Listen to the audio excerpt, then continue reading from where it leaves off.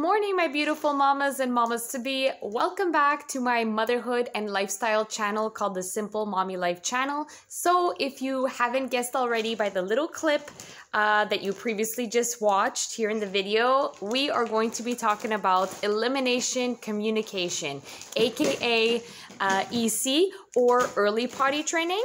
So I'm just going to touch base on what exactly is elimination communication, how you can start elimination communication with your baby, and of course the pros and cons to maybe doing this kind of potty training versus the traditional potty training, like when the baby is 2 years. So let's get right into that. So elimination communication essentially is early potty training, and it's just a kind of potty training because the baby is not mobile or verbal, that just requires you to communicate with your baby for them to do their bathroom needs.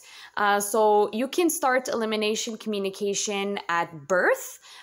There's moms that start EC as early as the newborn stage, like when the baby comes back home from the hospital. We started elimination communication in our household when Ileana was about 7 months old. She's currently a year old, so we're 3 months into elimination communication, and I couldn't be more proud of my little baby. Yeah, so Ileana actually gives us about 3 or 4 poops per day in the potty, and about, I would say, 5 or 6 pees. The pee-pees are a little bit harder for us to catch because she doesn't seem to always empty her bladder every single time she goes on the potty. So she does tend to trickle a little bit still in her diaper. But yeah, I mean, overall, like, I haven't changed a poopy diaper in, I can't even tell you, like, days, weeks. She no longer poops in her diaper. She really has, like, a good, solid understanding that the poop and the pee-pee goes in the potty. We do try to make it a positive experience for her, of course. And, yeah, I mean, like, when we started potty training, it was a little bit confusing for Ileana. She didn't really understand like why mommy and daddy were now putting her on this little mechanism pot for her to do her pee-pees and her poo-poos. But she learned pretty quickly. There are days that Ileana only goes through 3 diapers a day, and she wakes up completely dry after her naps, and no longer poops in her diaper overnight. So I definitely see a lot of progress in terms of her potty training journey. So some really important keys about elimination communication is the communication part. So signaling to your baby that this is time for them to go to the bathroom. So for pee-pees, we usually had the signal pss, pss, pss, pss, which would allow Ileana to understand that it was time to do a pee-pee. And for the poo-poos, we used to just do like more poopy sound. We used to do a little poop face, try to get her to push her poop, like we would do our little pushing face. So that was something that really got us going with elimination communication. So sorry about that, guys. She is like full on playtime, wants to be on the camera, does not want to be on the camera. Another thing about elimination communication is the timing. And this was one thing that we really played on. So we used to put her on the potty before and after she would sleep. When we started elimination communication, she was on 2 naps a day. So we would do potty before and after naps, before she went to bed, after she woke up from her night's sleep. Anytime that we were transitioning in terms of like leaving the house. So if we would go for a walk, we'd put her on the potty. When we came back from our little outing, she would go on the potty again. And before and after meals. After meals was a hot time for the poops, I've noticed, for at least my daughter. And another key thing as well with elimination communication, and I'm not like the most professional person on elimination communication. I've really only been doing this for 3 months, but it really does work and it's amazing. And it's is the cues that you share with your baby. So my partner and I, we are really strong in cues since she was a newborn. So for eating, we would do like our own little sign language, just like us communicating with our baby through our hands and our faces. For the pee-pees, we would go like this. And for the poo-poos, we would go like this.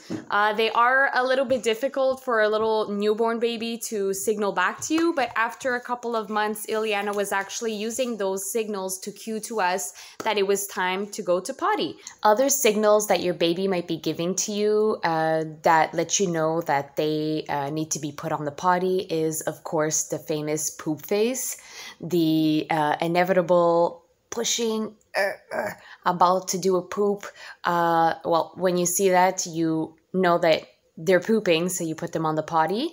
And for pees, not all babies actually have something that they do with their body when they're about to pee or peeing. But I've noticed with my daughter, she tends to stop whatever she's doing. If she's playing, she'll stop. She'll look in the void and pause. And then she'll be on her way to doing whatever she was doing. So when I see that, that is a cue for me to put her on the potty, that, okay, she needs to pee. So picking up on those little signals, those cues that your baby is giving to you without them knowing that they're giving this signal to you is another great way to communicate with your baby about their potty needs. Some pros to doing elimination communication is, well, you get a head start on the whole potty training journey with your baby.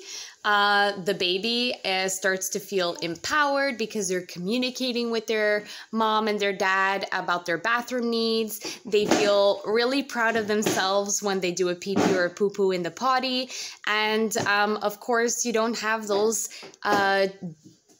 nasty poop diapers to change. If you are using disposable diapers or even cloth diapers, I'm a cloth diaper mom, you will see a huge reduction in the number of diapers that your baby uses as well. So that is amazing for the environment. Ileana, what are you doing? Do you need to go to the potty?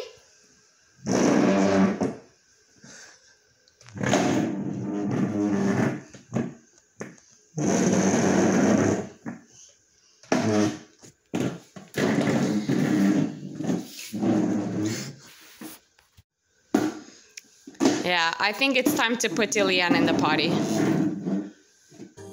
Hi, can we wave?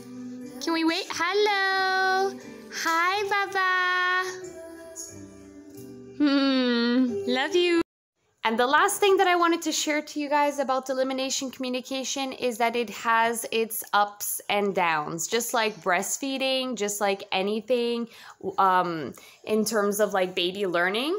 There are going to be periods of times where he or she will do amazingly.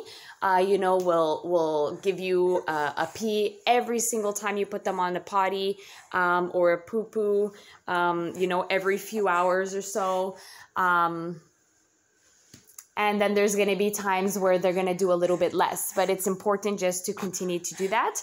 And also, I just want to let you guys know, especially if you know, like you feel this pressure to start elimination communication, you really don't need to do it full time. We decided to do it full time off the bat.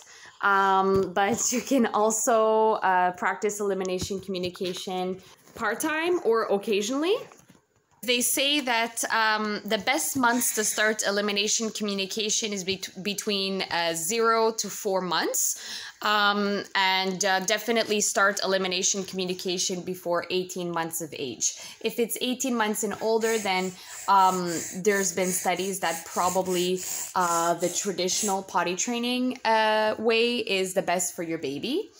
All right, my beautiful mamas and mamas to be, thank you so much for tuning into this week's video on elimination communication. If you have any questions, don't hesitate to leave them below.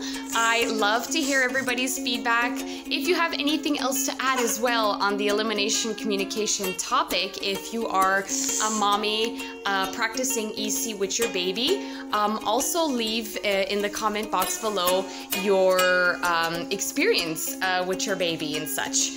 So I am going to catch my little one because she is running away and it's time for her to go nap time. So I will see you all in the next one. Peace out.